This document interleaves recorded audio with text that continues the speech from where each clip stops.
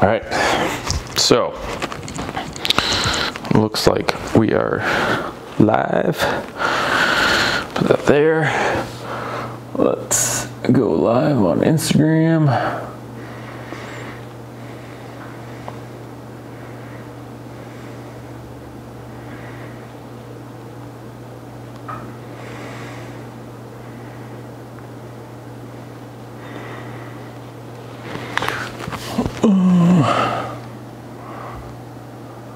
All right, cool. All right, we'll test this out. I've never done this before, so hello folks. Okay, so what's up, TFC community? Thank you for tuning in. I hope this little session is of value to you and hopefully helps to clarify a few things. I think I hope you're all doing well, coping with the weird times we're living in right now. It's definitely a strange time. I live in Ontario, Canada, and they just declared a state of emergency. So things are getting a little bit serious, and there's still a lot of uncertainty, but today is all about looking on the positive side. And the only way I know how to contribute in a positive way is by sharing information that might help people. So here we go. If you enjoy it, great, I'll do more of them. If this is a waste of time, then I won't do as many of them. So thanks everyone for tuning in. So we're going to be chatting for the next 20 minutes, and then at the end I'll do 10 minutes of like Q&A. So if you have a topic or a question that's relevant and I can give any valuable input on, I will. So we'll open that up after. But the agenda for today is we're going to talk about feet for about 5 minutes. So I'm going to condense it as much as I can, and actually it's really simple. So I think we'll be able to cover enough in 5 minutes that hopefully gives you a basic understanding of how to have healthy functional feet, because it's actually really simple. Feet are complex, but having healthy feet, super simple. So we'll cover that. We're going to talk for 5 minutes about fear immunity and what that even means. What fear is. We'll just kind of unpack that a little bit. I've been playing around with it in my brain a little bit. And then we're going to talk for 10 minutes about sleep, because I think sleep is important and it's so underrated. And our team has been researching sleep for about a year now, and we've been including it in our new seminar. So I want to talk about sleep, especially at a time like this where sleep is has a massive effect on your immune function. So that's relevant now, but in general, if people are at home, why not learn about something you're going to do every single day that can have maybe the biggest impact on your health if you clean up some sleep habits. So what's up everyone?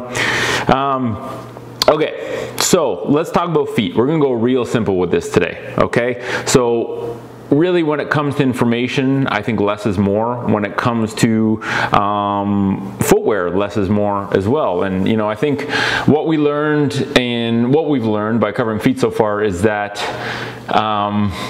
the more complexity and the more information you give people, the more confusion it creates. And by keeping things really, really simple, you create clarity, which then facilitates action. So today is all about clarity. If you want healthy feet, and what does healthy feet even mean? I think healthy feet means feet that are pain-free, that are strong, and that are resilient. So that if something happens to them, they can recover fairly quickly. Just use your feet as they were designed. That's literally it. You want healthy feet? Use them as our feet were adapted to be used. And what does that mean? It means exposing them to a big variety of textures and surfaces. And it also means when you wear protection for your feet, which is what we call footwear, wear footwear that doesn't inhibit the natural function of your feet. That's it. There's no secrets, right? Wear shoes that don't mess your feet up and use your feet as nature intended, okay? So it doesn't matter what state your feet are in. Okay, you might have super gnarly feet, you might have plantar fasciitis, bunions, all this kind of stuff. But if you spend time barefoot when able, and I think if people are going to be, quote unquote, in isolation, if they're going to be at home, it's a great opportunity to go barefoot, right? Like, I always love when people are like, how can you go barefoot outside? There's needles, there's rocks, there's glass. Yeah, I don't cut my feet, and actually it's very rare to see those things. But in your house, you have complete control over what kind of, if your house is littered with needles and glass, you got bigger shit to work on than your feet, right? So controlled environment, spend time barefoot in the house, do your own barefoot experiment, right? And what does that even mean? Well, you try going barefoot for 5 minutes, and then you be honest with yourself and think, how do I feel? Do your feet feel good? Do they feel sore? Where do they feel sore? How long does it take for them to get sore? Like, really think of, you know, just tune into your body is really it, right? If it hurts, do less. If it doesn't, do more. That's it. And when it comes to footwear, the mnemonic to remember is WTFF. Make that mean whatever you want. What the fuck footwear is a good one to remember. Okay, and what do those things mean? Well, the W is wide. So the widest part of your foot kind of looks like your hand, right? The widest part of your foot is actually the tip of your toes. So the widest part of a shoe should be the tip of the toes, which means it's very hard to find footwear that's shaped like feet, but you can do your best to do that. That's the biggest reason we created tfcshop.com, is to just provide footwear that, provide a place where people don't have to ask whether the footwear is good for their feet or not. Just know that everything that's there is what we consider to be natural foot health, or natural footwear and healthy for your feet. But the W is wide enough that when you put your foot in the shoe, it's not going to compress it. Okay, that's where you start getting bunions created. And if the widest part of your foot is the tip of your toes, well, wearing a shoe that tapers into a point and goes in like a triangle doesn't make a whole lot of sense.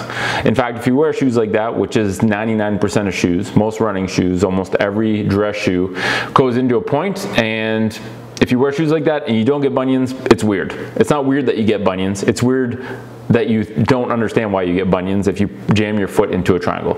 Okay, sorry if that's harsh, but yeah, so W is wide, T is thin. The thinner the sole, the better. Your foot is a sensor. It needs to be able to feel the ground. If it can't, then your brain can't get the right input in order to guide it to move well. Okay, so T is thin of a sole as you can, while still being able to protect your foot from any potential dangers from the environment. Okay, F is flat. The first F is flat. We're not supposed to stand on ramps, so wear a flat shoe that is no higher at the heel than it is at the forefoot, right? The only reason to wear a shoe with an elevated heel is if you're a cowboy and you're wearing cowboy boots and you need something to keep you in the stirrup. That's it. There's no other reason, right? People talk about high heels in the context of women's stiletto, but you know, running shoes are high heels. And we got a podcast coming out. I did a solo cast talking about the cost of cushioning with running, and we talk about you know, why companies wedge all this cushioning at the heel. But wear a shoe that's flat. Okay, when you're standing on a ramp, it affects the alignment of your joints. It affects your brain's perception of neutral at the ankle, and all those things can really have a negative impact. Okay, so F is flat, and then the last F is flexible. In each of your feet, you have 26 bones and 33 joints. Joints are adapted into the human body because there's supposed to be movement at that location on the body, right? I have an elbow joint so I can feed myself and throw things. I don't have a joint in the middle of my forearm because I don't need to bend there. And if you have 33 joints in each foot, that tells you that there's supposed to be a huge amount of movement at your feet. And if you wear a shoe that you can't bend, twist, curl, if you wear a stiff shoe, your foot will eventually become stiff because the shoe is your foot's environment that it's exposed to. And when your feet get stiff, they get weak and they typically become painful. So a good way to bump out of that that kind of, you know, that bad place of having stiff, weak, painful feet is just to wear shoes that are flexible. So WTFF, wide, thin, flat, flexible. That's it. Someone just said, which running shoes do you recommend? It's kind of interesting because any shoe that is good for your foot, you can run in. There's no such thing as a running shoe, right? There are shoes that you can use for running, and there's some features like being lightweight or being made with breathable materials, but you don't need a running shoe. You just need a shoe that's good for your foot, and then you can run it in, right? Any shoe that I have in my cupboard, I can run in, including sandals, including you know, a Vivo Barefoot quote-unquote dress shoe, because if it's good for your foot, it's good enough to run in. And most quote-unquote running shoes that are loaded with cushioning are actually really terrible to run in, and they affect the way you move. So squat game is strong. I'm actually using a beam right now as a perch because, you know, being in a squat for a long period of time with my feet flat on the floor has gotten significantly more comfortable, but sometimes it's nice to have a straighter spine by just having a beam under your feet. So I am kind of cheating a little bit with my heels above the ground, which is fine. All right. so that's it with feet. Wear healthy shoes, use your feet as essentially they've been adapted to be used, and big surprise, your feet will be healthy. They'll be strong, they'll be pain-free, they'll be resilient, and just do your own barefoot experiment, right? Tune into your body. If it hurts, back off. If it feels fine, do more. That's it, really simple. Next one we're going to talk about is fear immunity. So, you know, fear is defined as an unpleasant emotion caused by the belief that something is dangerous, likely to cause pain, or is a threat. So fear is a stressor. It puts us in fight or flight mode. You know, and fear is adaptive. We're supposed to have fear, right? If you're being chased by a tiger, having fear is good because it essentially promotes adaptive behavior, which is running away from the tiger so you don't get eaten. That's good. Unfortunately, when it comes to being scared and stressing about a situation that lasts for a long period of time, like the one we're currently in, fear becomes maladaptive and actually depletes your health and depletes your energy. It reduces your immune function. It can affect your sleep. So fear is not adaptive when it's carried over for a long term. Glad you're liking the info kinetics movement. And thanks everyone for tuning in. I mean, I know your time is precious. I don't want to waste it. I did a little bit of prep, but hopefully this stuff gives you some value, and I'm actually recording this. I'm going to fire it up on YouTube if you want to listen to it again. Or for other people to listen to. So when it comes to being scared or having fear long term, it's not adaptive, right? And so right now we're in a scary situation. There's lots of uncertainty, but I think a lot of people, you know, probably feel helpless, which is understandable. But I think, you know, here's my take. If you take action, you can create an immunity against fear. And at a time like now, being healthy and being positive is exactly what we need. Being scared and confused is not what we need. So taking action is the biggest thing you can do to reduce fear, and I think taking action comes in two parts. Number one is be informed. Uncertainty is scary. If you don't know what's going on, if you don't know what's happening in the world, it can be scary.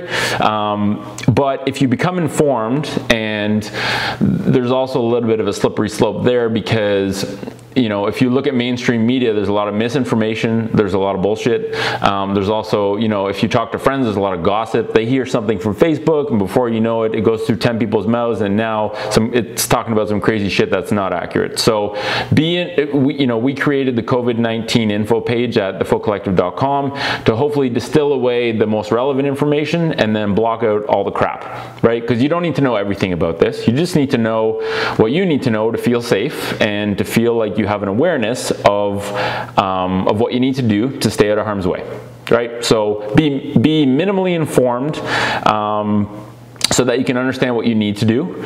And I think taking action also revolves around changing your behaviors, right? So avoid obsessing over the news, but focus on what you can change. And something that we can all change is our actions, right? So being healthy is your biggest defense against lowered immune function. Okay, and if there's any positive that comes from this, it's that if we're all stuck in our homes, well, you have complete control over your home and the behaviors you do. So you have control over what you eat, over how and when you sleep, over whether you're moving or not, over what media you're consuming. So put all these things to the test and really evaluate, are you doing things to improve your health or to the detriment of your health? Okay, and same thing with your family. So ways that you can take action. Call your family members and connect with them, and make a pact to not talk about shitty things, right? So basically say, you know, call your family up and say, let's talk about positive things, because there's a lot of positive shit going on in the world. There's a lot of positive shit in people's lives. As bad as things are, you can always find good things to talk about. So call your family up, connect with them, talk about positive things, ensure that you're eating nourishing, real food, right? Like not just eating things, eating real nourishing food, things that are going to give your body nutrients and not take away from your body's energy, right? The comparison we always make in our seminar is comparing a loaf of Wonder Bread to a loaf of homemade sourdough. So Wonder Bread has 41 ingredients. They call it bread, but it's really just this kind of Franken food that we create in massive factories. It has 41 ingredients. It contains, the third ingredient on the list is a form of sugar. I think it's actually sugar, and then later on they also list high fructose corn syrup and I believe sucrose. So 3 kinds of sugar, a bunch of ingredients you can't pronounce that should be in a chemistry lab, 41 ingredients total, versus fresh sourdough, right? A fresh loaf of sourdough that was just baked by a human has 4 ingredients: salt, flour, water, and yeast. That's it. That's real bread, versus Wonder Bread is not really real bread. So that's what I mean when I say eat nourishing real food, okay? Now you just have to inform yourself about what real food actually is. So eat nourishing food, move every day, go outside for a walk, right? Like movement is very, very important for health. So make sure you're moving every day, drink water. I wouldn't say lots of water, don't get crazy with it, but make sure you're drinking enough water. I don't know what enough is, you know, just stay hydrated in general. I drink a big bottle of water in the morning. I fill a 40-ounce bottle of water 3 to 4 times in a day. That's enough for me. And so figure out what enough means for you, but it's not incessantly drinking water. A lot of times eating fruits that can retain a lot of moisture. So things like chia seeds or, you know, fruits like apples, peaches, you know, there's a lot of water in those, and they actually get slow release instead of just crushing bottles of water. So, you know, immunity is a state of resistance, and in order to become immune to fear, you have to, you know, be able to do things that essentially make you feel at ease. So find, you know, in terms of moving a lot during the day, find things that make you happy, right? Dance around your house, balance on a beam, you know, do some squats with family members, do fun movements. It has to be fun. Do something to bring yourself joy. And one of the other behaviors is sleep. So let's talk a little bit about sleep. And I'm gonna change my position. Key is variety. So just switch positions frequently and you'll be fine. So let's talk about sleep. Sleep is like a magic bullet for health, okay? It's available for all of us every single night. Most of us choose not to tap into it, even though it's essentially this miracle thing that's available to everyone. General stuff about sleep. Every creature sleeps. It's essential. If you don't sleep, you literally die. That's why they took longest time without sleeping out of the Guinness Book of World Records, because people were literally dying trying to make attempts at the record. So if you don't sleep, you literally die. It's very important. You know, the fact that every creature sleeps shows you that if sleep wasn't absolutely essential and didn't serve really powerful purposes, we wouldn't do it, right? Like, why would we essentially go unconscious for 8 hours a day, not being able to defend ourselves, get food, or protect our young if it wasn't absolutely essential? It's essential. It's very important. So prioritize it. I think, you know, there's a lot of benefits. I'm not just going to rag on about benefits of sleep. There's tons of them: emotional, physical, mental benefits. A couple of ones to note: it boosts immune function, which is a big deal right now. The stronger your body is in terms of being able to fight things off, the better you're going to be able to handle an infection like a virus if you do come across it. And I think the trend right now is the fact that we're not going to be able to prevent this virus from spreading. But we can do our best to prepare our bodies to fight it when that time comes. And it's not deadly for everyone. It's very dangerous for certain populations. But everyone should just be focusing on their health. And the healthier you can be, the better you can deal with shit if it gets thrown your way. So that's something you have full control over. And I think a big thing with improving your mindset is changing the things you have control over and happily accepting and essentially forgetting about the things that you can't change, right? You can't change what happens in the world, but you can change what you're doing to react or to respond to what's happening in the world. And that's really what we need to focus on. So sleep improves emotional regulation and cognitive function, which are both really important all the time, but also right now. And it also regulates appetite. So if you're stuck in your house and you're sleep deprived, you're probably gonna eat not necessarily when you're hungry, but just when you're bored, because your sleep regulation hormones get thrown out of whack when you're sleep deprived. And you typically reach for the shittier foods, the ones that are high in sugar, high in calories, but low in nutrients. So if you prioritize sleep, you tend to not reach for those foods as much and only eat when you're hungry instead of just eating haphazardly. Okay, so sleep is important for that stuff. Now, let's talk about the most important part with sleep. And I don't want to put everyone to sleep talking about sleep, so I'm not going to talk about it for a huge amount longer. But most importantly, let's talk about obstacles to sleep, right? People know, anyone that's out there and says, okay, sleep is important, I want to prioritize it. Well, let's actually give some actionable stuff that you can do. Okay, so what are the big obstacles that we face today with sleep, and how do you circumvent them so that you can essentially overstep the obstacle and then get closer to having optimal sleep? Number one is a sleep opportunity. What does that mean? Well, in order to get enough sleep, you have to be in bed with the lights out for enough time. And if you're only in bed for 6 hours a night, you're not going to be able to get optimal sleep if that means 7-8 hours. Okay, so be in bed for 8 hours every single night, and at least give yourself a chance to get enough sleep. So that's sleep opportunity. If you're not in bed for enough time, you cannot get enough sleep. Okay. Second one is screens. Screens are these weird things that weaseled their way into our lives, whether it's our phones or laptop or tablet or TV. The thing with screens is that they essentially trick our brains into thinking it's daylight. Even if it's midnight, if we're looking at a screen, you're basically sending your brain the signal that it's daytime, be awake, don't be asleep. And so a really easy way to get around that is a screen curfew, right? So if I know I'm going to be waking up at 6 a.m., backtrack 8 hours, that's 10 p.m.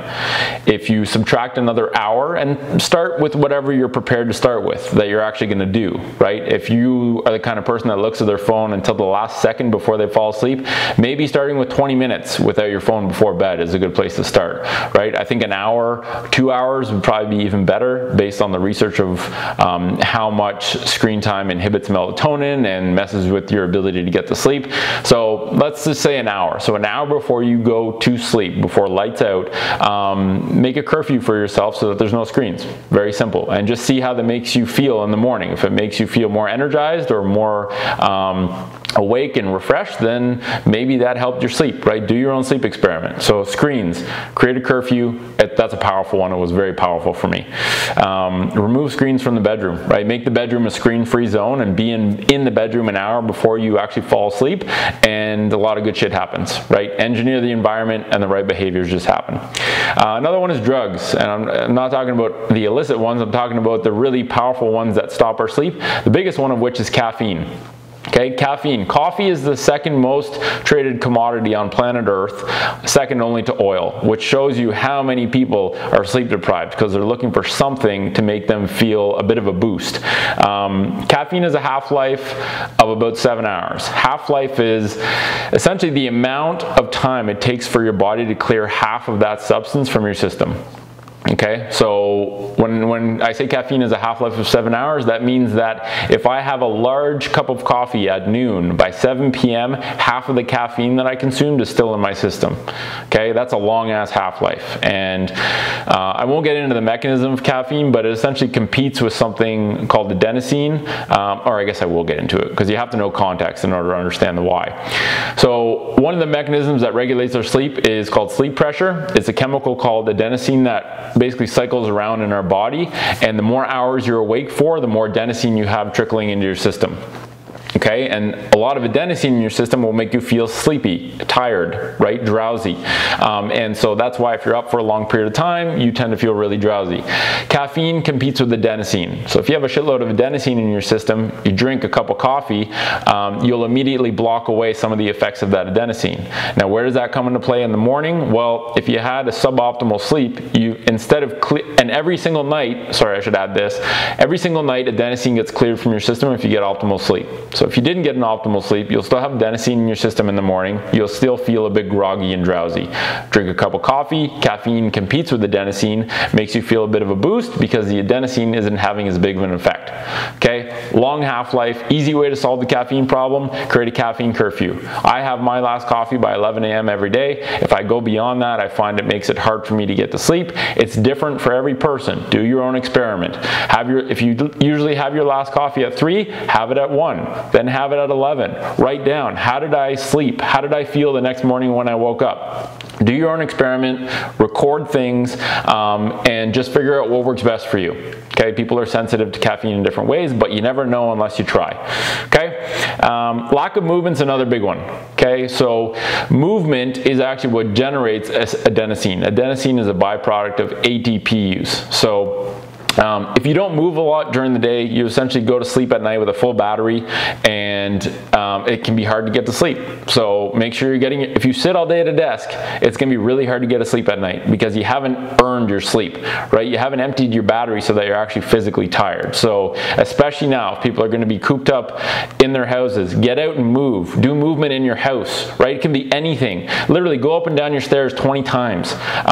Just get the movement in. It'll make sleep at the end of the day much easier, and if you're sleeping well, you're gonna have a good immune system. A lot of good things happen, okay? So lack of movement, and then a busy mind. So if your mind is racing, thinking about things that you don't want to be thinking of but can't help but think of, maybe you need some sort of mental training practice to improve the ability to control your mind, right? To improve your ability to settle down thoughts at a time like bedtime when you're supposed to be sleeping instead of solving problems, okay? So that can be a meditation practice, it can be beam work, it can be breath work, whatever it is. Do something to improve your ability to control your mind. It makes a massive difference. Journaling before I went to bed, and journaling just means write shit down. Whatever you're thinking of that's keeping you awake in bed, write it down, clear it from your system, and it essentially gives you permission to sleep. And for me, that was a big one. So try it out, see how it goes. Two more things I want to talk about. Number one is what I call a sleep sanctuary. So this is just about engineering your environment, your bedroom, to be really, really conducive to sleep, okay? What are elements of a good sleep sanctuary? Well, you got cold, so 18 degrees Celsius, or just a cool place, right? If it's hot, it's hard to get to sleep. Dark, so get a good set of blackout blinds, block out light pollution, make sure there's no screens in the bedroom. That's a powerful one. And then the third one is have it be a place reserved for sleep and sex, right? You have to train your brain that when you walk into your bedroom, you're either there to sleep or to have sex and then sleep.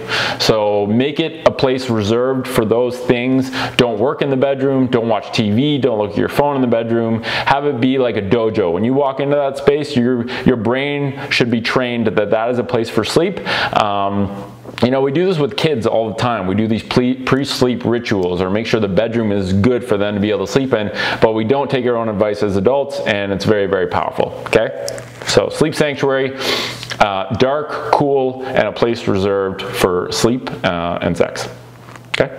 And then the last thing I want to talk about with sleep is enough sleep, okay? What does enough sleep even mean? Because it's not a certain number. It's not a number that is set for everyone or even set for people all the time, right? From day to day and from person to person, the number that qualifies as enough sleep is going to be different. And we feel that the best way to describe enough sleep is essentially waking up refreshed without an alarm clock and without having any coffee. Right? So you got to figure out what enough sleep means. If you're not waking up refreshed and energized without needing a coffee or without needing to smack an alarm clock to get you out of bed, you're probably not getting enough sleep. What is enough sleep? Well, you got to determine that yourself. So optimize the environment. A good sleep starts the day before. Essentially by engineering your pre-sleep ritual, making sure that you haven't had caffeine past a certain deadline, not looking at screens right before bed, right? There's so many factors and variables that are just part of our everyday life that are obstacles to sleep, and if you have an awareness of them, then you can protect yourself from them. If you don't know looking at your screen for 3 hours before bed is stopping you from sleeping, how are you ever going to fix the problem, right? So it starts with awareness, and then you got to take action. So pick one thing that you think you can improve, and just start tonight, right? Every single night you sleep, every night you have an opportunity to run a new experiment and see what the result is. So just do your experiments and see what works for you. Powerful stuff. So I hope unpacking those topics helped a bit, right? We talked about feet, just real nice and quick. We talked about foot health and footwear. We talked about immunity from fear and what that even means. And then we talked a little bit about sleep and how sleep can be a powerful element, is a hugely powerful element for health, but especially for, at times like this, immune function, mood regulation, appetite regulation. It's all really important stuff. So that's we went a bit over, we did about 30 minutes. We're just gonna do some Q&A. So I'm gonna bring this thing a little bit closer, and and I am going to answer any questions that I can give constructive input on or that are relevant. So if anyone has questions, feel free to fire them over. Arthritis and metatarsals. That's not really a question. Arthritis just means joint irritation, by the way. So itis, inflammation, irritation, arthro, joint. Your joints are irritated. It's not about, you know, when it comes to joint arthritis, figure out what's causing the irritation of the joints. Usually it has to do, any problems with feet, like the number one thing you should be looking at is your footwear. That's it. What to do about it? That's a tough one. I mean, there's so many variables that can go into it. Make sure the joints are moving on a regular basis. If you're wearing shoes that don't allow your foot to move, you're not going to get any motion at the metatarsals, or at the joints, I guess. And then the joint surfaces can degrade. So movement is your friend. Move your feet, wear footwear that allow natural movement, and hopefully it'll reduce the likelihood